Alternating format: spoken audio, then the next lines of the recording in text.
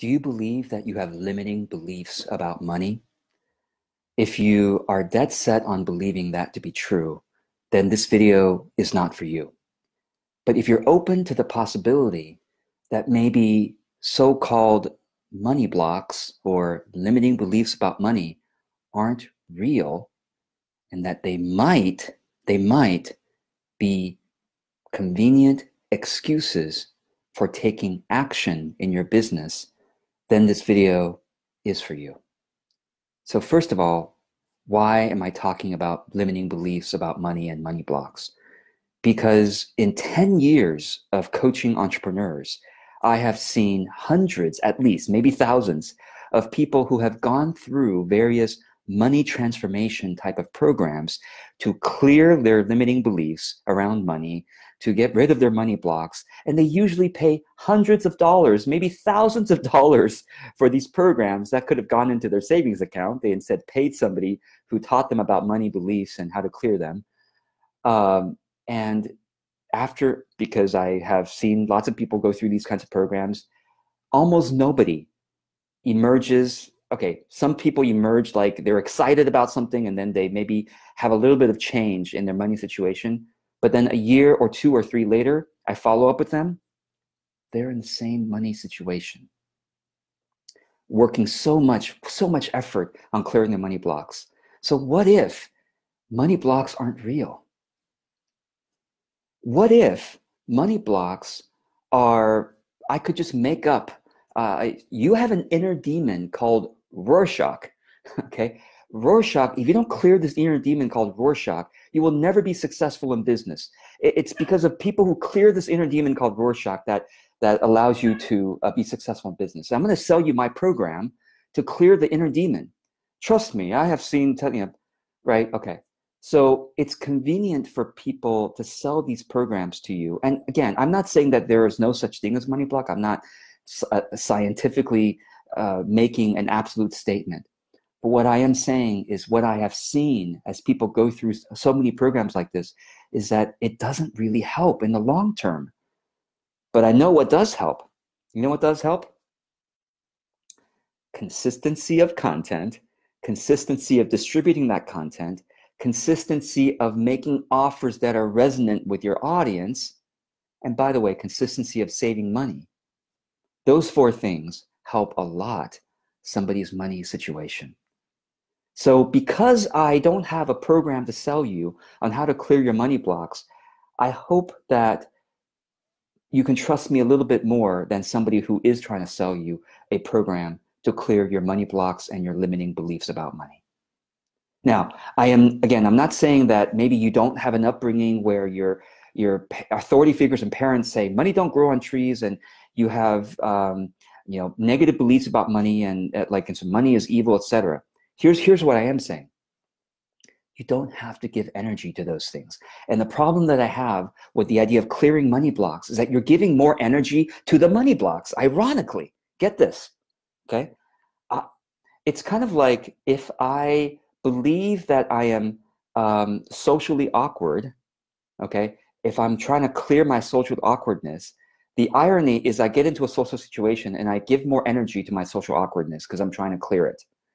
If instead I give energy to other people, okay, and get really curious about other people and how I can help them and notice how others are interacting and try to join into that energy, my social awkwardness goes away, okay, because I'm not no longer focusing on myself.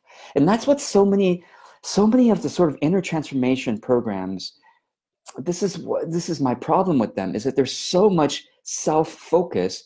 And not just, it's a good thing to focus on the positive aspects of yourself, wonderful. But when you're focused on the negative aspects of yourself, it tends to expand the negative aspects of yourself within you, because you just start to see the negative aspects of yourself in this area, in that area, in this area. And instead, what if we focus on the positive aspects of ourselves, give energy to that, and also give energy to other people? Because guess what? Money comes from other people.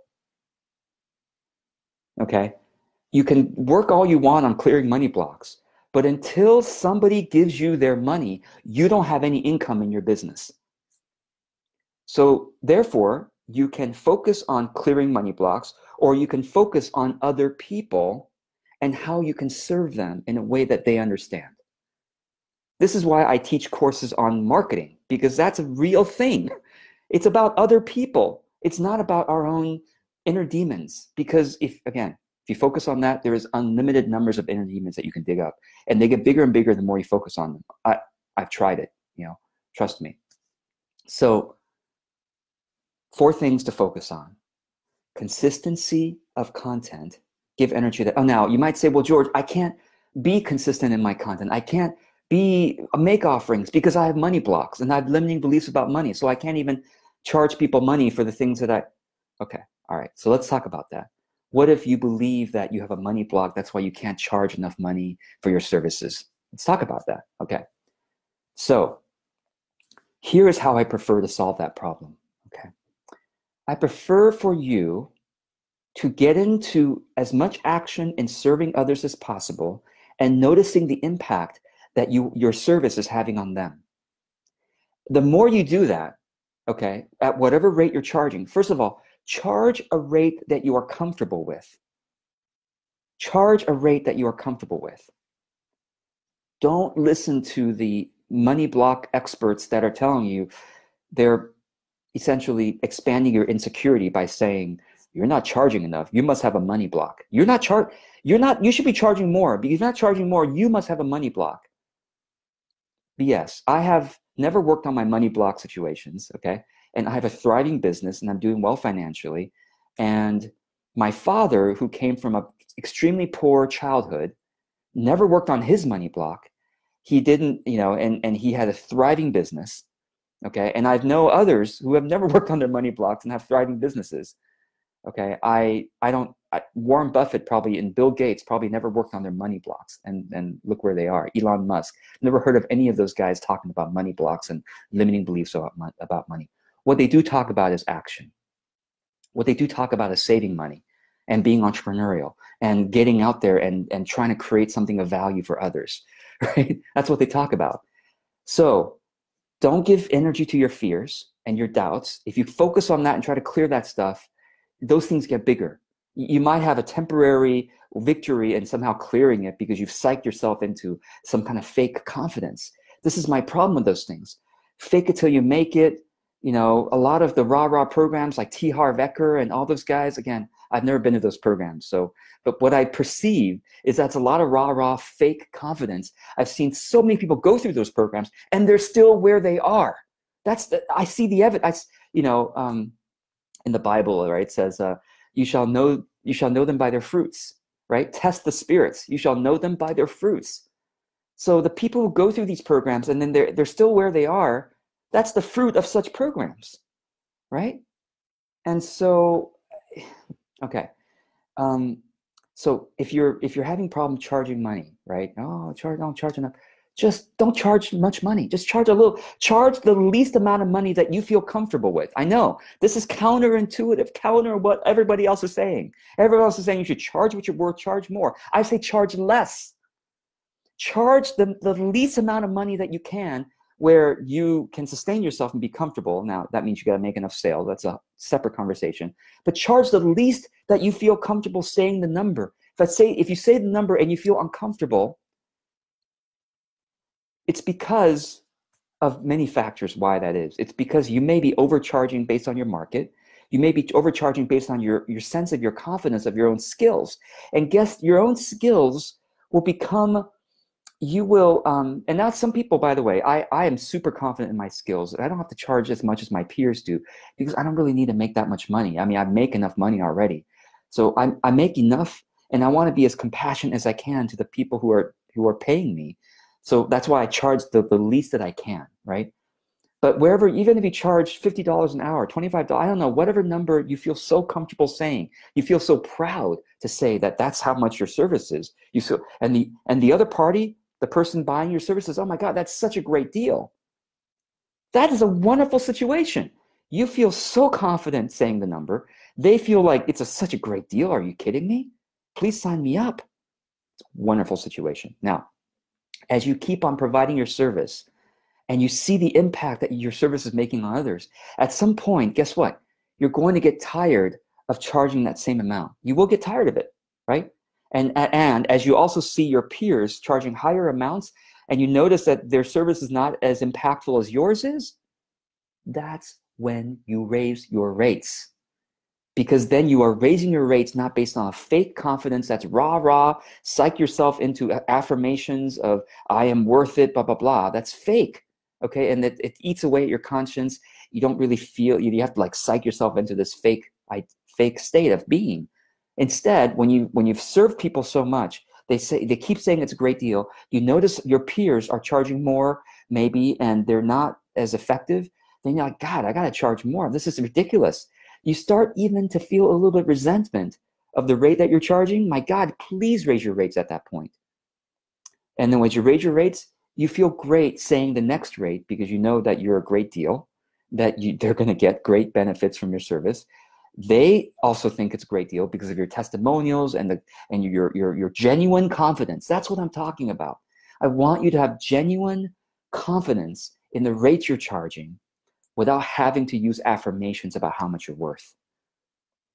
And I've written about this before. Anytime people say, charge what you're worth, that's a spiral into a black hole. Because you know what you're worth? You're actually worth infinite. There's no amount of money you can charge for being in your presence and what you're infinite. So stop talking about charging what you're worth. All we're talking about is charging based on the market rate for the confidence of your own skills and the impact that you're making. That's it. So if you're feeling scared about charging money, it's because you haven't had enough experience seeing the impact of your service on other people. No wonder you're having confidence issues. So what you got to do is get out there and provide more of your service. And for some people, for some of you, if you're just starting out, it might be providing your service for free or for such a ridiculously low amount of money that people go, God, that's such a great deal. Are you kidding me? Right? Does that make sense? Let me know below this video if it's making sense to you. So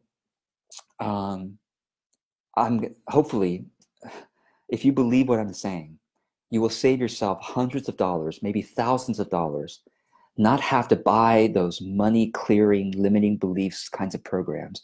Again, I'm not saying, because I've never been through those programs, so maybe I'm ignorant and maybe those programs are amazing. I'm just saying I've seen a lot of people go through those programs and it hasn't worked for them. So I'm just making an observation here. So maybe you shouldn't spend money on those kinds of things. You should save your money, okay? Or maybe spend money on learning how to market your services and spend money on a coach that keeps you accountable in getting out there with your content, making sure enough people are seeing your content. So Facebook ads, I spend a lot of money on Facebook ads, okay? A lot of money on that. So making sure people see my content all the time. I make sure that I am offering something every single month and making sure people are seeing that offer, okay? Spend money on Facebook ads to do that. I make sure that I am always in touch with my market and finding out what they need that I can then offer. I have at least one audience research conversation, fan interview. I do at least one fan interview every week.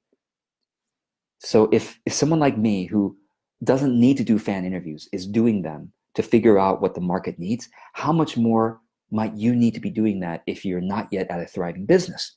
I do at least one a week. Sometimes I do 2 or 3 per week, even though I don't need to. But I still want to stay in touch with my audience to find out what they are buying and how I can help and how I might be able to create something that's even better than what they're buying in my field, obviously.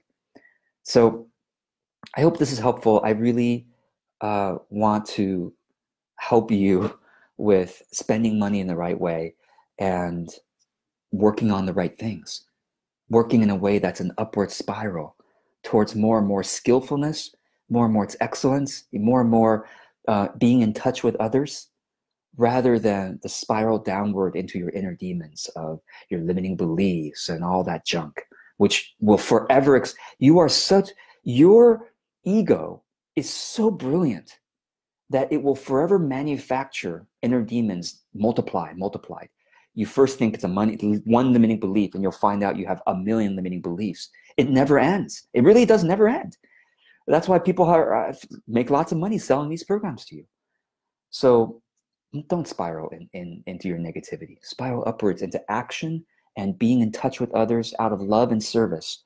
and observation of how you can be of more value to others. That's what we should put our effort into. That's what we should spend our money on. So thank you for those of you who were able to join me live. Sharon, Captain, Gord, Antonio, thank you for being here. And let's see, Captain says, I agree. No, I'm infinite. No amount of money can define what I'm worth. Exactly. You know, so putting money based on your worth is a very dangerous thing. Please stop doing that. Plus, stop using the word worth with how much you're charging. And instead, how much you're charging is simply pegged based on the market rate, right? If you're really uncomfortable saying a rate, it's because you're saying a rate that's higher than the market. Okay, that's it. That's it. If everybody else around you is charging $100 an hour and you're trying to charge $200 an hour, no wonder you're having a problem saying that rate. But if everyone around you is, you know, charging $50 an hour and you're charging, you know, if everyone's around you charging 100 and you're charging 70, you can say that rate all day long and feel so good about it, right? Again, everyone around you at the same level of skill and impact, right? What are they charging? That's what you need to discover, right? So Gord says, what about dealing with agencies that want to hire you? If you have defined rates, what's a reasonable agency commission to give for them to find you at work as a freelancer at 10%? Okay, so that's maybe a separate question. I would, so when it comes to commissions for services, yeah, what I have seen is typically anywhere between 5% all the way up to, you know, if you, well, I mean, in a temp agency world, right? They charge something like 30 to 50% what the temp worker is earning, right? The temp worker is earning, you know, $30 an hour, supposedly, or no, the temp worker earns $15 an hour. The temp agency earns 15, like it's like half and half sometimes. But in terms of a freelancer agency rate, I mean, anywhere between 5 and 25% is my guess. I think you need to probably ask around, ask other freelancers. I don't work for agencies, so I'm not sure. When it comes to selling products like online courses, the commission rate's usually 50%. So do-it-yourself products are usually 50%. Services, somewhere between 5 and 25% range is probably the case. Natalie, thanks for joining me here. Gord says, I'm told by others to charge more, but I'm not comfortable yet. I want to build my client base a little more and be sure the extra value is there. Great. You know, Gord, that's the right response, in my opinion. If you're not comfortable charging that additional amount, I mean, look around you. Again, compare the level of your impact and skill with those with similar level of impact and skill. What are they charging? Okay. You should be charging around the same amount. That's it. Or you can charge less and feel amazing about it and be like the best deal in town, right? So, and make it and make enough money based on volume, right? And by the way, volume means that you build your skills faster anyway, which is also wonderful. So anyway, I hope this is helpful. If you have any questions that you'd love for me to cover in future videos, I'm always open to you. My main intention, though, is just to help you focus your energies in the positive directions of your true skill, your potential possible skill. Keep working on that. Humbly offer your services, and you will get to a point where you feel naturally like you want to charge more. You just do. And keep working on understanding what the market needs and wants from you and offering that. And you can't go wrong. You will just keep making enough money, more money, and you won't have any more money problems. And please also save money. That's the other thing I should say. I'm a consistent saver, and that's the skill that I hope you will develop as well. Don't do any silly investments. Don't do any investments that's why I don't invest in cryptocurrency. I've been against cryptocurrency since the beginning. I have $0 in cryptocurrency. I know people think I'm ignorant. Cryptocurrency is the new thing. Yes, once it gets more mainstream, I might invest. But anyway, I don't do any. I'm so conservative with my money. I spend on Facebook ads. I spend on some coaching. And that's all I spend in terms of business. And of course, some services in my business, you know, various website services, things like that. But be conservative. Oh, I spend money on online courses. So I myself buy online courses to build my skill level and get better at things. But other than that, don't buy any money mindset programs, in my opinion. So, all right, be well. Have a wonderful rest of your day, and focus your energies in positive directions that uplift you instead of make you question your insecurities. You are amazing. Go out there, serve others, notice what they need, and be of value to them. Take care.